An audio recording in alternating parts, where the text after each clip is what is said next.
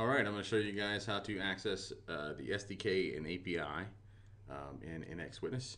It's really simple. In every version of the media server, our API and SDK are embedded. So if you've installed Nx Witness, then you have access to the SDK and the API. So make sure you got Nx Witness installed on your computer and go ahead and launch Nx Witness. Of course, you'll be asked to log in unless you have it remembered. In my case, it's remembered. So then you right click on the system icon at the top, open web client. Web client will launch and you'll have to log in there. So put your username and password, make sure you log in, and then click on for developers.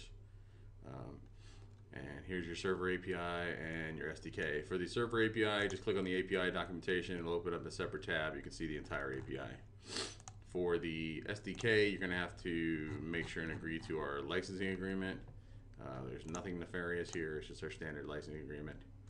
And then click next, and you'll download to your local computer. And that's it. It's just that simple.